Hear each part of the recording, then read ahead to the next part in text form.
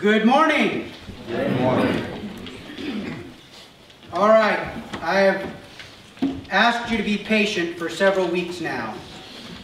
Now is not the time to get impatient.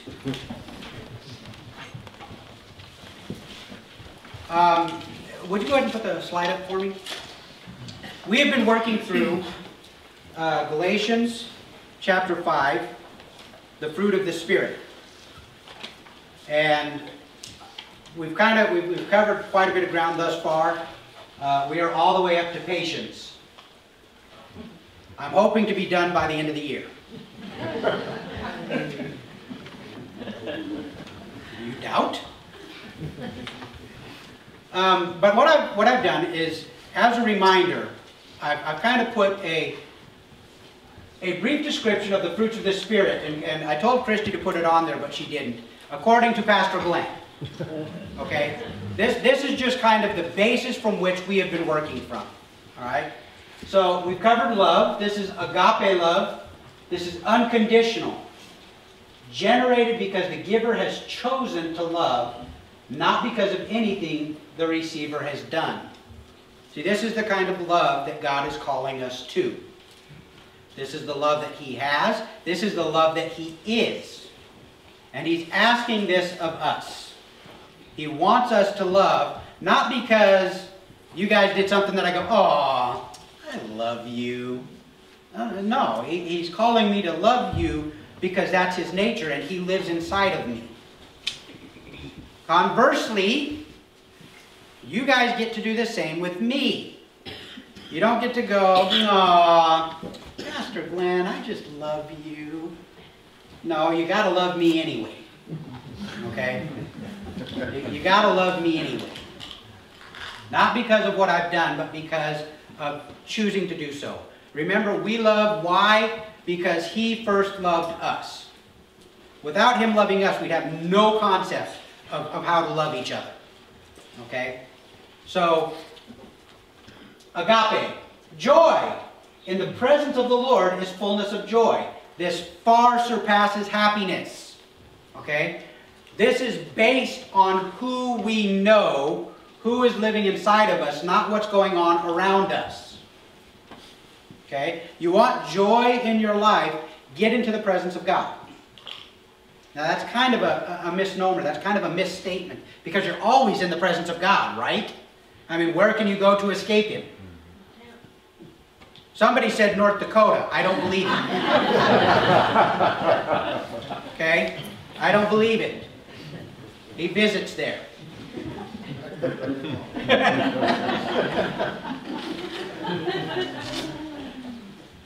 But if you are always in the presence of God, why do you not experience joy? I think because you're not acknowledging the presence of God. I think because you're stuck. Your vision is incorrect. You're looking at the wrong things. Okay? Getting in the presence of God really is just acknowledging the presence of God that's already there. Rendering unto God His due. Okay? Being open with God. Worshiping Him. Walking according to His Spirit. We're going to touch on that in just a minute. So joy. Not based on what's going on around you. Peace. This is something the world cannot give you. Okay? The world cannot give it. The world can't give it. The world doesn't even understand it. They have no clue. Okay? Peace is not the absence of conflict. It's not the absence of chaos going on. It's the absence of chaos going on inside of you, but not around you. Okay? The example of this, the one that jumped out at me in Scripture, is Jesus on the boat in the storm. He's got a pillow, and he's asleep at the back of the boat. And the disciples are despairing even of their lives. We're going to drown! We're going to die!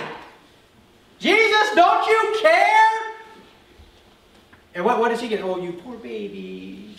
No, you still have so little faith? And he gets up and he rebukes the wind and the waves, and the storm calms. Was there peace then? Maybe for the disciples, but Jesus already had peace.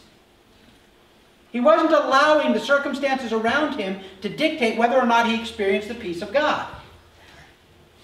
Okay? So the world can't give it, so don't look to the world to get it. I mean, that's one of the greatest fallacies of our lives. If I can just get past this, then I'll have peace. No, because you know what's on the other side of this? That.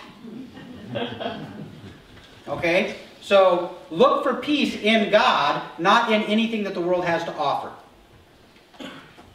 Patience. Now this is one that really shocked me when I started studying it. Okay? Because this is a particular Greek word that is used here. Okay? And the word has the idea, not just forbearance. Not just, you know, when your sibling is going, and you go, I'm being patient today. I'm not going to punch you in the face. That's not really what's happening here, although kind of it is. The idea here is that you have the ability to avenge yourself, to right the wrong being done you. But you choose not to. You choose not to. Okay? When somebody does you an injury, a grievance, you choose not to avenge yourself on that person. It's your choice. Now, we're going to talk as we go through each one. I'll be adding to the list. I've already been looking forward to some of the ones coming up. I'm very excited because some of them I had no understanding of what they were and what God was saying should be exhibited in our lives. But there's two things I want to address before we get back to patience. Okay? The first thing is, this is the fruit of the Spirit. So it's the fruit of God living in you. Okay? If you have been saved, if you have been sealed by God's Spirit, then this is the fruit that should be exhibited in your life increasingly, not perfectly. Okay? Some of us are better at some of us are better at others, but we should all be increasing in each of these. If you have not this fruit, you have not the Spirit of God. Period. Okay? Now, if you've got little bitty tiny fruit, you've got the Spirit of God, and you need to grow up. Okay? Man, I got some of these that I have to really look on the vine to find. I tend to stand in front of the one or two that I do well and go, whew, I got it. And then God shows me the other ones and I go, whoo, got to work on it. So this is the fruit of God's Spirit living in you. Now, the second thing, I told you one of two things. The second thing is, because it's the fruit of God's Spirit, does not give you the right to go, I'm just going to kick back in my lazy boy and let God grow fruit in my life. No, He calls us to apply ourselves to those fruits. How do we do that? Very simply, we're going to read the passage in Galatians and then I'll answer that question. So if you would, turn with me to Galatians chapter 5.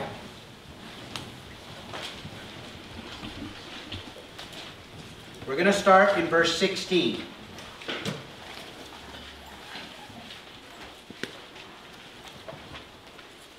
I'm going to skip the works of the flesh. We don't need to talk about those right now because those are things that are hopefully what we're avoiding. All right? So we're going to start in verse 16. I'm going to skip a couple of verses, 19 through 21. We'll pick back up in 22. So verse 16. But I say, walk by the Spirit, and you will not gratify the desires of the flesh. For the desires of the flesh are against the Spirit, and the desires of the Spirit are against the flesh. For these are opposed to each other, to keep you from doing the things you want to do. But if you are led by the Spirit, you are not under the law. Then he goes through and he gives us this list of the works of the flesh. Now, something I want to address to you real quickly. These are not all-inclusive lists. These are exemplary lists. These are examples of the things that God does not like, does not want in our lives, and the things God does want in our lives. And I think that is borne out by just the reading of Scripture, because there are certain things that are not in this list of the flesh that God says He condemns, He despises. And there are certain things that He has called us to that are not put into the fruit of the Spirit. Okay? So they're not inclusive, they're all-inclusive, they're exemplary. These are examples of what God is looking for in our lives. So jumping down to verse 22. But the fruit of the Spirit is love, joy, peace, patience, kindness, goodness, faithfulness, gentleness, self-control. Against such things there is no law. And those who belong to Christ Jesus have crucified the desires of the flesh with its crucified the flesh with its passions and desires. If we live by the Spirit, let us also keep in step with the Spirit. So, before we get into patience, there's a couple of things I want to point out. First, do you notice what Paul says at the very start here? He says, "But I say, walk by the Spirit." Now, you understand you have a choice whether to walk or not, right? For the most part. I don't know about you, but sometimes I get tired of standing and my body just decides we're going to take a step. Mostly that's stumbling. But usually you have a choice whether to walk or not, right? Is that your choice? If I say, Chinese fire drill, everybody get up and change seats. You have to choose to get, I'm not going to do that. Some of you don't get excited. I saw some of you already starting to move. You have to choose to get up and move, correct? So in this, Paul is telling us, walk. He's saying, choose to do this. Now, you have two voices that are screaming at you all day long. You have the voice of the flesh, the carnal nature, this evil yuck that you've grown accustomed to your whole life because that's all you knew growing up. And it's the thing that the world and the enemy constantly pitches to you as being the right way to do things. When somebody does you dirty, you do them dirty back. You defend yourself. You promote yourself. You look after number one. And then you have this other voice that speaks to you. I'm not even going to say quietly, because sometimes that voice speaks really loud. Sometimes that voice is like screaming in my ear, don't do that. Like, don't do that. And I go, stop already. We have to choose which one we're going to follow. All right? Now, keep in mind that we have crucified our flesh. That went up on the cross when we came to the cross. Up on the cross it goes. Dead. Buried. It has no power over you except what you give it. Alright? Are you a grave dweller? Do you stand by the grave of your flesh and regret all the things that you've given up? Because if you haven't really understood everything that He's given you. Because everything that you gave up is garbage. It's putrid. It's nasty and disgusting. And everything that He's given you is life. Not life like we look at it. I mean life like He intended it. So, we're going through life and we have this dead man calling out to us. Remember when you used to do this? It was so much fun. And for some reason or another, we have this incredible ability to block out what came as a result of doing that. Remember when you used to stay up all night Friday night drinking? That was so much fun. You went with your friends and you drank and you guys had a good time, but you don't remember Saturday. Worshipping the porcelain idol by sticking your head in it. You don't remember those things. You don't remember waking up with a 450-pound head. Everybody has told me this. I have never experienced this. I had friends in high school, and quite honestly, even then, God was gracious to me because I looked at them and thought, you're an idiot. You're stupid. Chugga, chugga, chugga, chugga. Bleh. That sounds like no fun to me at all. At all. None. But we have an amazing way, our own sins that are so appealing to us of forgetting what comes after them, right? What comes after them? So we have this voice calling out to us, telling us, encouraging us, cajoling us, trying to draw us back into the sin, the things that God opposes. And we also have God's Spirit living inside of us that is directing us and guiding us step by step, every moment of the day, telling us what to do. Remember, he said he would be this voice that tells us which way to go, to the right or to the left. He's promised us this. Is God faithful to his promises? Mm-hmm. Do you always hear God's voice? No. No, why not? Well, there's a bunch of reasons. Mostly because we're not listening. That's the biggest one in my life. Sometimes I just choose not to listen. I get caught up in the moment. I get caught up in a particular emotion that I'm having, and I choose not to listen. Sometimes I think God is quiet on purpose because he's testing us. He's growing us. He wants us, okay, here's the choice. Do this, and you know it's going to stink, or do this, and it's going to be good. And the choice is laid before us. And a lot of times I think God just says,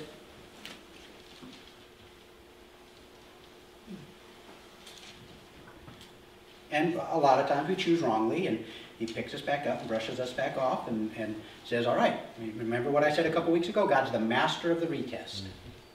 Thank God for that. He's the master of the retest. Because I fail a lot. A lot. And as soon as I think I got a hold on something, he gives me another test just to reassure me I don't. Because it's him that gives me victory, not me. All right? So sometimes he presents those to me and he says, okay, we've been through this before. Remember? This one, bad. This one, good. He talks to me simply like that because I don't get complicated with him. This one, right? This is the one I like. This is the one I wanted to do. Maybe it was this one. Bad, good. Okay. What we have to choose. You have to make a choice every moment, every moment, every moment to walk according to his Spirit. Okay? Every moment. And it's amazing because, you know, you'll have such victory in some of the tests, and immediately that test will come right back up. Immediately. And sometimes that test will go immediately, and God's just sitting there going A, F, A, because we're getting retested, tested. Why? We're stupid. Simply put, we're stupid. We choose to embrace things that God doesn't want for us. So, two things I said. One, it is his fruit, him living inside of us, okay, that brings this fruit about. Two, we have a choice whether or not to exhibit that fruit, whether to grow that fruit in ourselves, to allow God to grow that fruit in us. We have to choose moment by moment, step by step, to walk according to the Spirit. Okay? Everybody on the same page? All right. Now, back to patience. The definition is up there.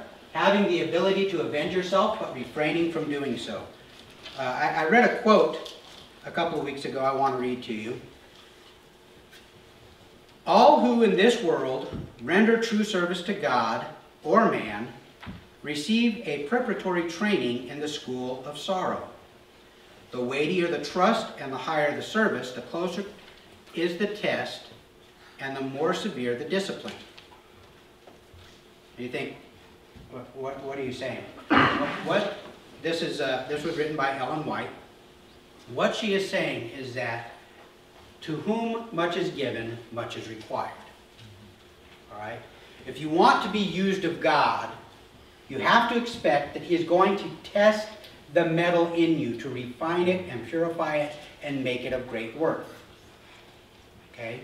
you want to be used of God, ask yourself, do I want to be a 5-talent servant, a 3-talent servant, or a 1-talent servant? Do I want to really give everything I've got to be used of God? Because if you choose that, He is going to burn you up in the fire. Because there's a lot of you that is unusable. It's just not good for using. It's like, you know, those, we're coming out of the Christmas season. Remember those little cardboard rolls in the middle of the wrapping paper? Those are great for sword fighting for about 30 seconds. And then they're more like paper whips. But if you needed to move a rock, would that be of any benefit to you? Would you try and lever a rock out of the way with one of those paper rolls? Oh, no, of course. I mean, you wouldn't even really think about that, would you? That would serve no purpose. So, what would you use? Well, I'd use my kids. You guys do it how you want. We would use a crowbar or something, a spud bar, or something of value that is going to pry that rock out of the way, right? Well, we're the same way in God's hands. Are you asking God to make you a tool useful and fit for the Master's hand? Or are you content being an article good for ignoble purposes? Do you want to be something that God sets up on the shelf and admires and points out to others, including the devil? Hey, have you seen this? Check this one out. I mean, that's a scary thought, isn't it? A scary proposition. Do you want to be like Job, who was so righteous before God, who was held in such honor before God, that God called out to Satan and said, hey, have you beheld my servant Job? Do you want that? So I just finished reading Job again. I love the book of Job. Every time I read it, God opens my eyes to more and more and more. Was God just in what He allowed Job to go through? Well, sure, He's God. And He gets to do whatever He wants. That's part and parcel with being the creator of everything. You get to do with it what you want. Were God's plans for Job good? Did God intend good for Job? Sure He did. Ultimately, that was His plan. Did God have a purpose in allowing the devil to do these things to Job?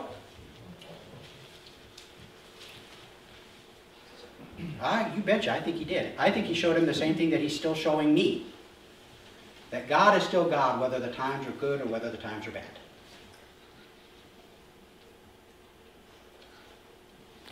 Just because our life is going along peachy keen and everything is going well for us does not mean that God is any greater than He is when things stink. When your life is at its worst, God is still great. He is still awesome. And if He were to reveal Himself to you in that moment, you would be completely overwhelmed by His splendor. Okay? Now, that's kind of almost sounds like a downer because, oh great, yeah, God's great, but my life stinks. He's going to bring you through it. Because that's the end story of Job. But did you notice what happened at the end of Job? Because at the beginning of Job, here's Job going along, things are great. He's making sacrifices for his children on the outside chance his children sinned. He's got cows and sheep and camels and stuff. And it all gets taken away. And what does Job do? He didn't bring false accusation against God, but he said, hey, give me an answer. What did I do wrong? I was righteous before you. I looked after the orphans and the widows. The poor were always at my table. I fed them, I clothed them, I took care of them. What did I do wrong? What was he declaring? He was declaring his own righteousness, right? Look at me, look at what I've done. And then his three companions show up and they start going through and they start talking to him. And oh, surely you had to do something because God doesn't strike the just. You must have sin. I don't have sin. Listen to me, listen to me. I don't sin. Well, obviously you sin, Job, because God doesn't do this to non-sinners. The righteous are always upheld before God. I haven't sinned. If I've sinned, show me. Where is my sin? Well, obviously you didn't. You shunned the orphans and the widows. I've had the orphans and the widows. Well, you didn't look after the poor. They ate at my table. I gave them clothes. Well, you did something. I don't know what I did. God, I want to stand before you. I want to defend myself before you, God. What did I do wrong? Don't do that. Just a piece of advice. Don't do that. Okay? Because what was Job doing wrong? He was looking at his own righteousness and his own standing and expecting God to respond to that. He was holding God to an account. He was trying to take the sovereign God and make him subject to what Job did or didn't do. Well, God, if I do this, you have to respond like that.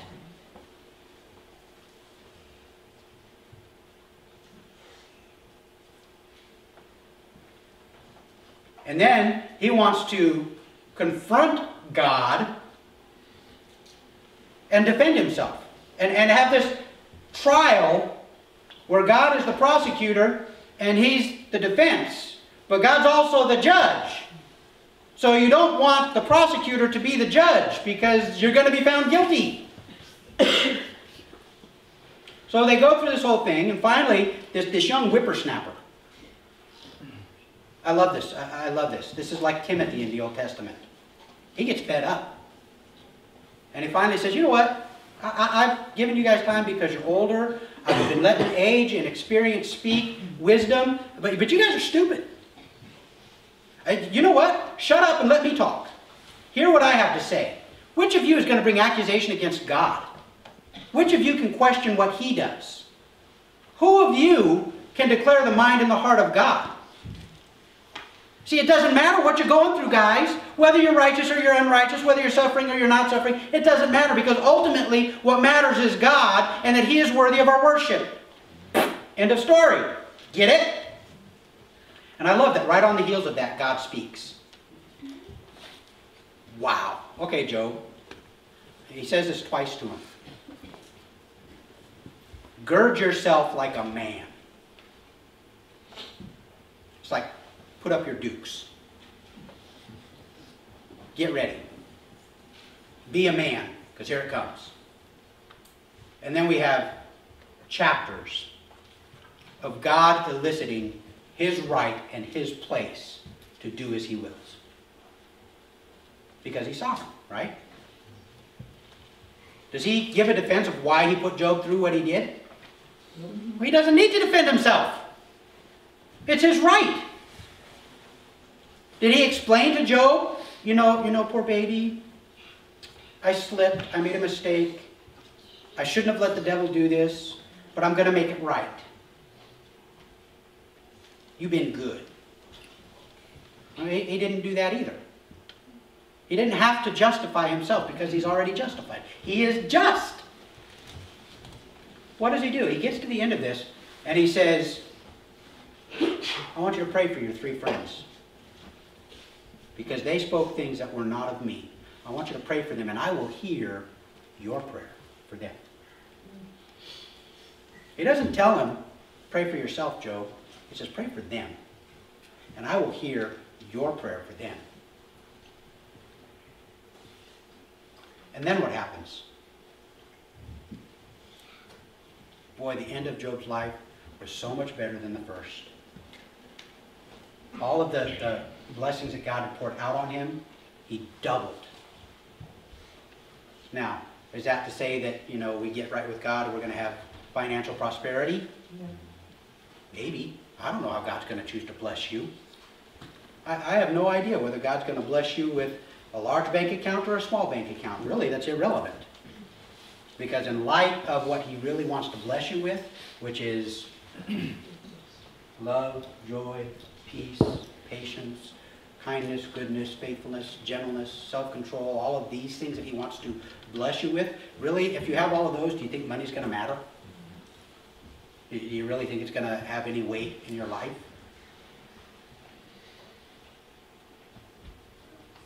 So let's look at patience.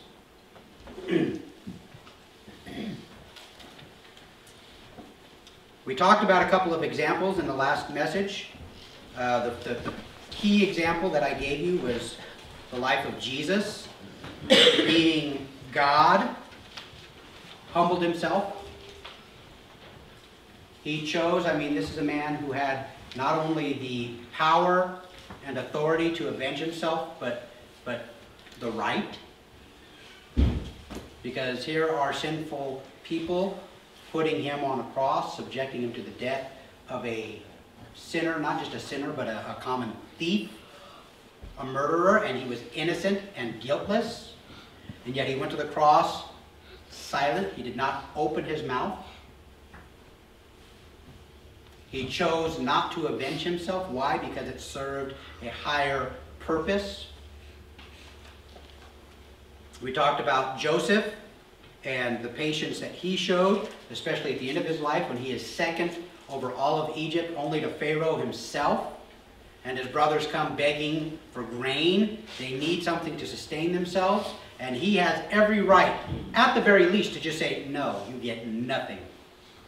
But he could have, think about it, he could have done anything he wanted with them. They were completely in his power.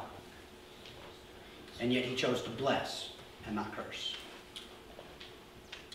There are a couple other passages where this usage of the word patience is applied. I'm just going to read through these really quickly. But I want you to get the understanding this definition of patience. There's two things here. First, let me share this with you. Okay? This word is often used in conjunction with endurance. Patience and endurance. Okay? But patience specifically deals with how we deal with people. Every time this word is used, it's used in reference to dealing with people. And endurance is always with how we are dealing with circumstances. Okay? So when you see patience and endurance, the application is patience is how you're dealing with each other, and endurance is how you're dealing with things, the circumstances that are going on. Okay? And a lot of times we need both of those because people put us in really bad circumstances, don't they? So, a couple passages that this word is used in. Romans 9:22 and 23. What if God, desiring to show his wrath and to make known his power, has endured with much patience vessels of wrath prepared for destruction, in order to make known the riches of his glory for vessels of mercy, which he prepared beforehand for glory. Okay? You see this statement? It's kind of a little bit confusing to read. Let me give you my understanding of this passage. Okay? What Paul is telling us right here is that God suffered people that would never accept him so that he could embrace those that would. Okay? He is dealing patiently with a world that despises and rejects him and hates him. He is withholding his due justice from them in order that those who will receive his mercy and grace might receive it. Do you get that? Because that's important in light of Revelation, because there will come a time when the storehouse is full, the fields have been harvested, and God will say, it's done. Now is the time for him to pour out the full measure of his justice. Okay? And trust me, you want to be in the storehouse when that happens. Okay? So, that's one example. Ephesians 4.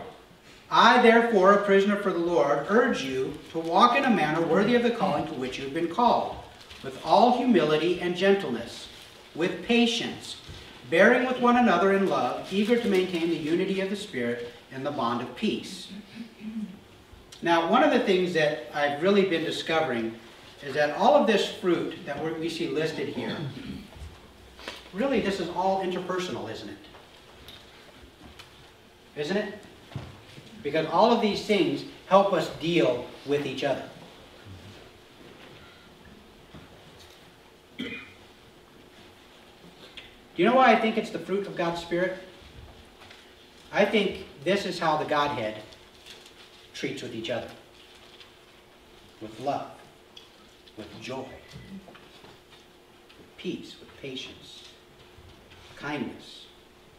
And the expectation is that God desires us to be as He is.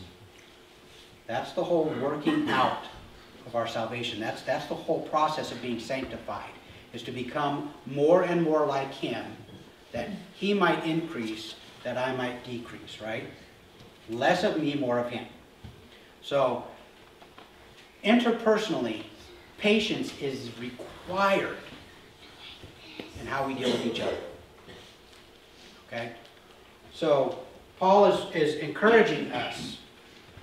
This is how we should deal with each other. With humility and gentleness, with patience, bearing with one another in love, eager to maintain the unity of the Spirit in the bond of peace. Which means you don't necessarily need to get your way. Right? Which is more important, that you get your way or that we maintain unity? Are you willing to forego your way to be united with your brothers and sisters? Is that something you're willing to accept? Colossians, put on then as God's chosen ones, holy and beloved, compassionate hearts, kindness, humility, meekness, and patience, bearing with one another, and if one has complaint against another, forgiving each other as the Lord forgives you. So you must also forgive. And above all these, put on love, which binds everything together in perfect harmony. And let the peace of Christ rule in your hearts, to which indeed you were called in one body. And be thankful. See what's going on here? This is all how we are supposed to be acting toward each other. Because there is one body. And there is one Spirit. Okay? 1 Timothy 1:16 says, "But I received mercy for this reason, that in me, as the foremost, Jesus Christ might display His perfect patience as an example to those who were to believe in Him for eternal life." Wow. I mean, this is a guy that wrote the majority of the New Testament. And he's saying, man, God chose me because He wants you to understand how patient He is. Because if He can be patient with me, He can definitely be patient with you. What an example. I mean, you look at the life of Paul. Was God patient with Paul? Think about it. God was patient enough with Paul that He allowed him to put to death a number of His saints.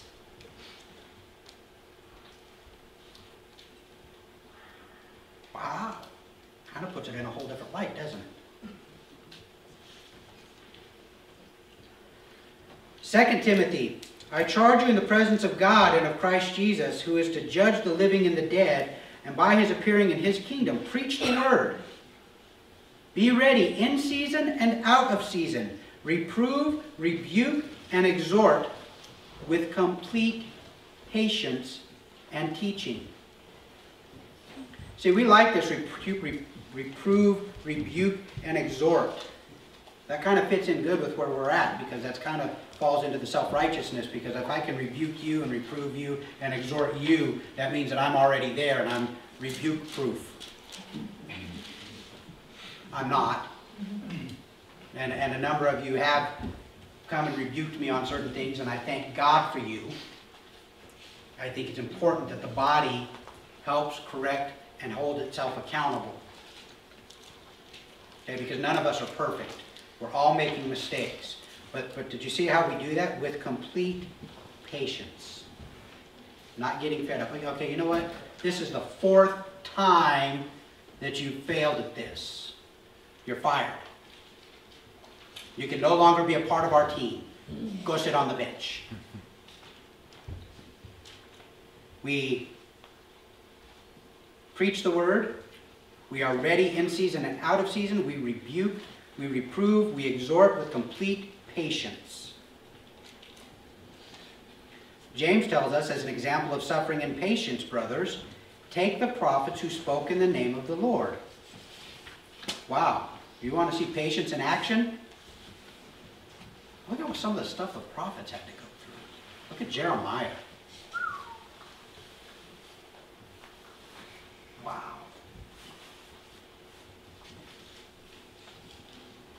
There are two places in the Old Testament where when they wrote the Septuagint, you know what the Septuagint is?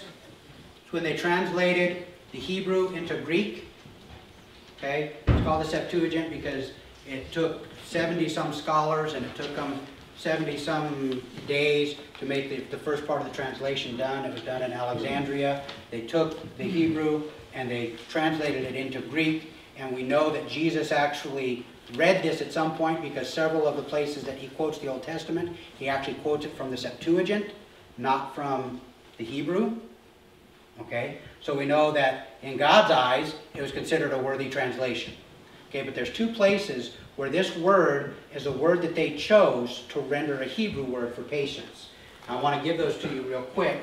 The first one is in Proverbs 25:15.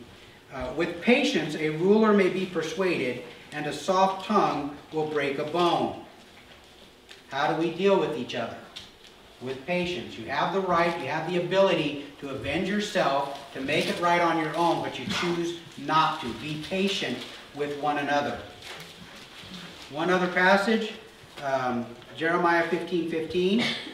O Lord, you know, remember me and visit me, and take vengeance for me on my persecutors.